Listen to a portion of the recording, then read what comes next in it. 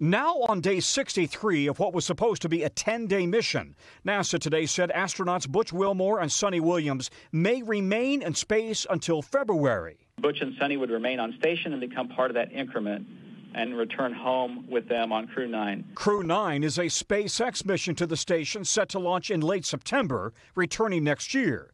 For months, NASA has insisted Wilmore and Williams are not stuck in space. Years behind schedule, Boeing's troubled Starliner launched on a test flight in early June. But Starliner has remained docked to the space station, with mission managers divided over whether it's safe to bring Wilmore and Williams home. Ground teams are still trying to troubleshoot Starliner's helium leaks and engine thruster problems. Starliner needs those thrusters for a safe return.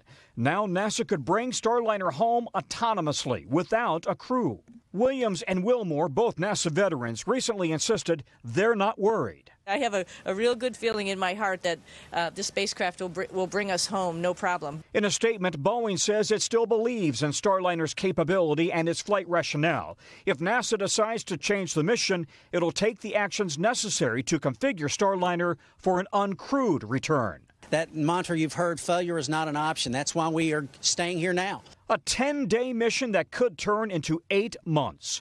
So, Tom, let's talk for a moment about the optics of this. If NASA turns to Elon Musk and SpaceX to get the astronauts home, that would be kind of a big black eye for Boeing. A huge embarrassment. SpaceX has already flown 9 missions to the station with astronauts. Boeing is struggling with its first, but NASA insists it is committed to Starliner and it believes the problems can be fixed.